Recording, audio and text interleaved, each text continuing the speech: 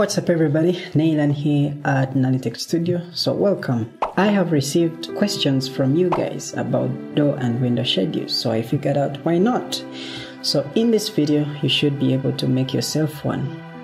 So the model that we are using is something that we have modeled previously on this channel. Link is below the like button, so if you're interested, go ahead and check it out. Highly recommended if you are an absolute beginner in archicad. This video is going to be divided into different sections, so you can go ahead and jump right into the section that you find more important. But first, we need to begin by placing in the window markers.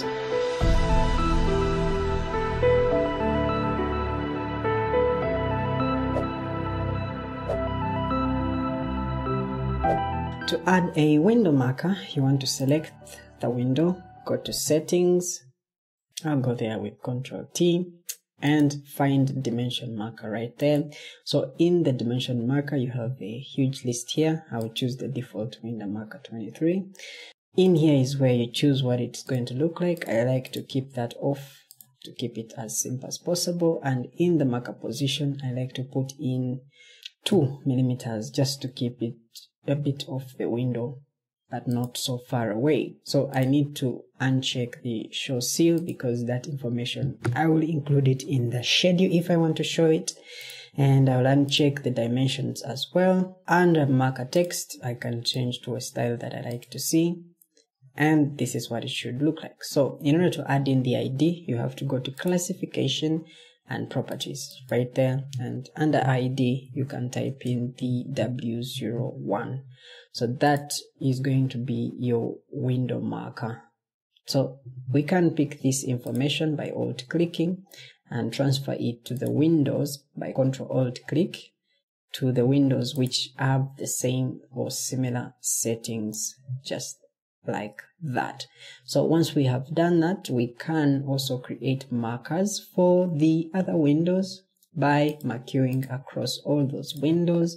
Then we select the window tool, Ctrl A to select all windows, go to the settings, I'll go there with Ctrl T, and then I'll put in the mark of W02 for now.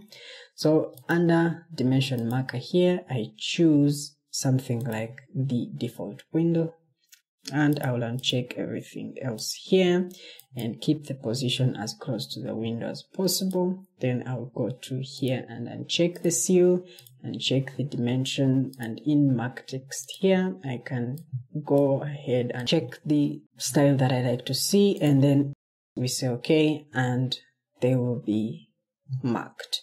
And once they are marked, choose the windows that are supposed to have a different mark, because this window is different definitely from this. So these tinier windows are supposed to have a different marker. So once we have it selected, we will go to settings, and under classification and properties, we will choose a 3 W03. So those are the 3 windows that we need to work on in the schedule. So I'll alt click to pick this window and put it here because I know it should be the same window right there.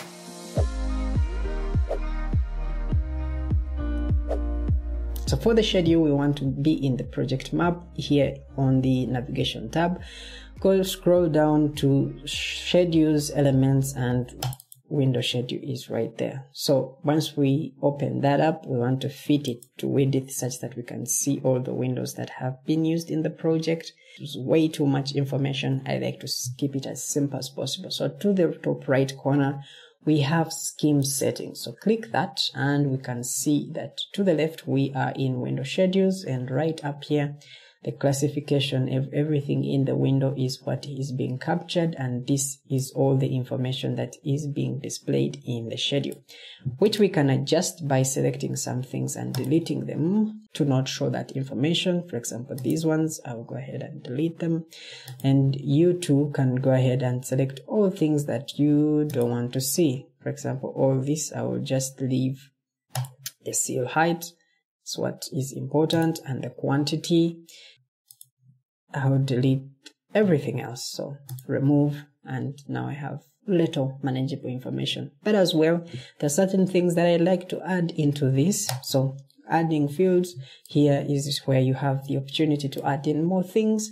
So I'll go in here, and the things that I like to do have no fields, so I will create my custom text and bring them in.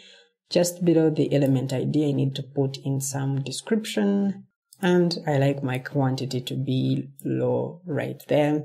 So definitely you can go ahead and rearrange the things to what you want to see.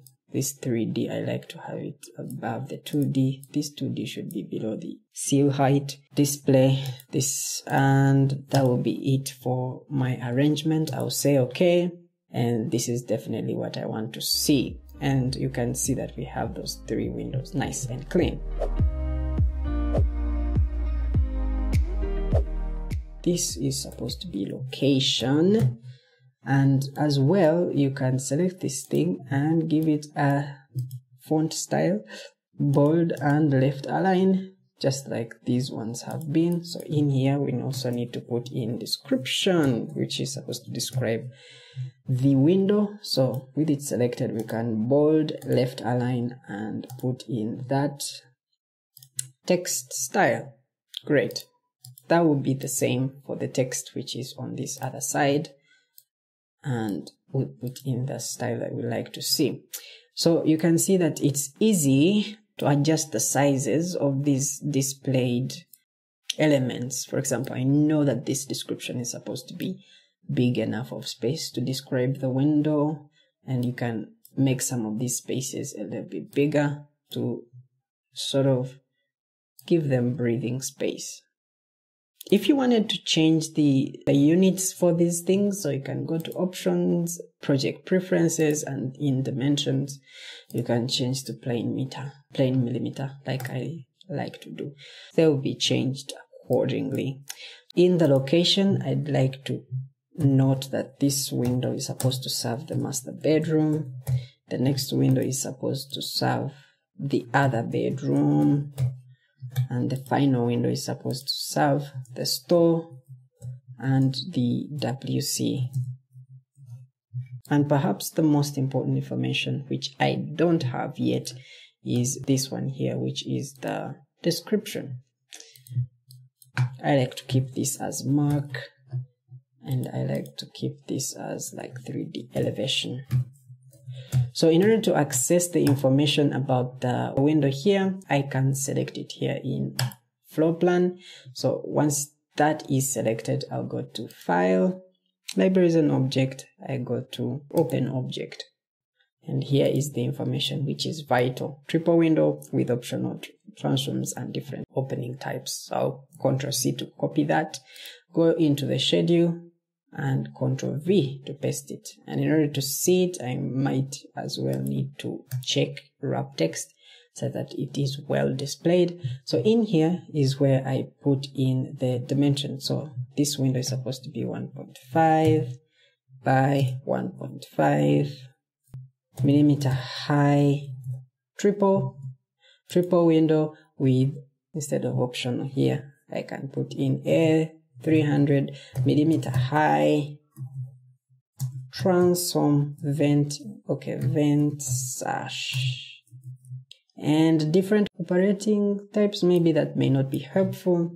Can put in, and 2 side hang windows with a fixed glass middle sash. And that will be the information for that window. Cool. So I'll go ahead and, using the same technique, put in the rest of these windows.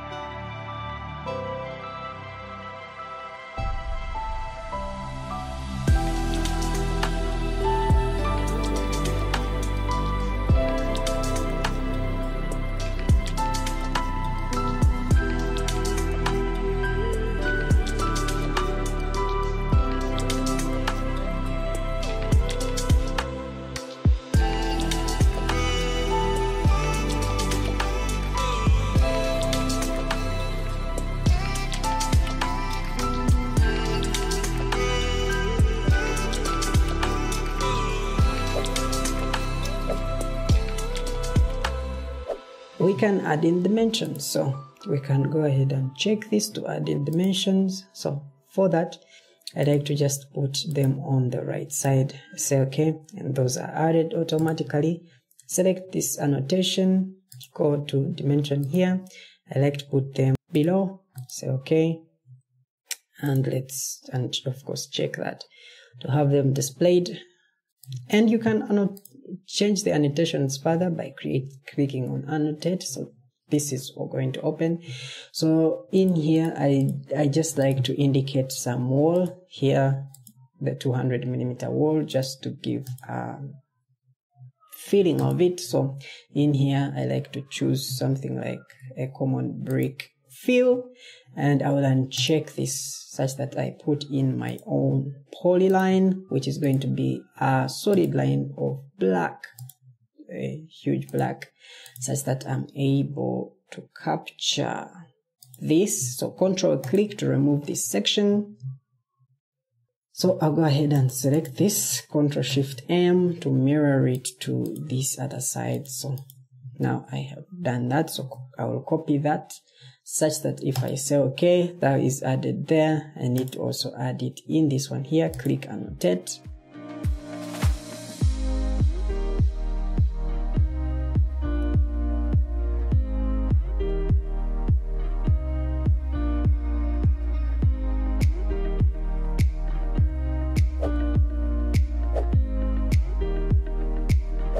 So now I can save this view by right clicking on this one and say save view. So here you can change a few things. For example, these dimensions are appearing in meters. So I like to just pick them in plain millimeter, and the name window schedule will work for us. Say create, and that is been created. So to save that, to publish that view, we need to go to the layout book, and here we can create a new layout and name that perhaps a window schedule. I can make it an A3, create, and that's been created. And finally here, just bring this window schedule right in here, and it's been created. We can go into the settings of this thing, and under title, we might want to uncheck to put no title because we already have one. And as well, we can make it a little bigger to fit the paper by going into here and making it twice as big by choosing scale 2:1. And this is what we have. Make sure to subscribe for more content like this, and I'll see you next time.